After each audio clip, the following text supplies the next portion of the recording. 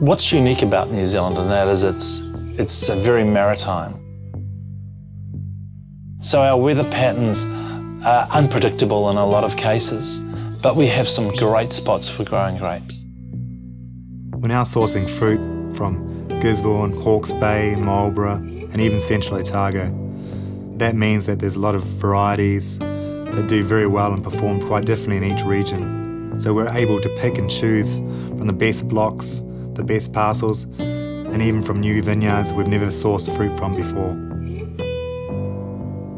In growing grapes and making wine, you really have to understand what is happening ahead of time to see the weather and make sure the weather is not going to affect your crop, and making sure that you've got the right environment for that crop. Marlborough is this large alluvial valley, and it's essentially encompassed by mountains. These mountains stop all that weather coming from the Antarctic, and it's created this beautiful, consistent weather patterns, very warm days and fantastically cool nights. Yeah, essentially the Marlborough Sauvignon Blanc is just more of everything. Hugely aromatic, hugely intense and concentrated, and also really holds in the acid, so this lovely natural acidity that really goes throughout the whole of the wine.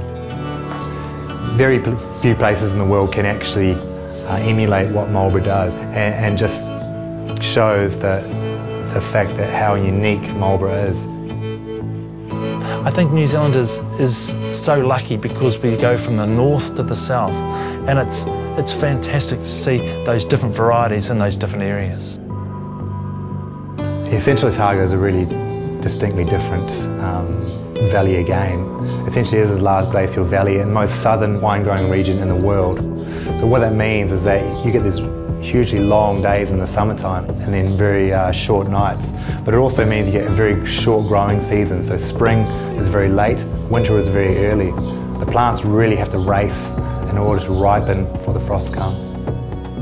Hundreds of thousands of years ago, a glacier has come right down through the valley, and it's forged through the schist, through the mica, and it's just broken it down into this fine dust.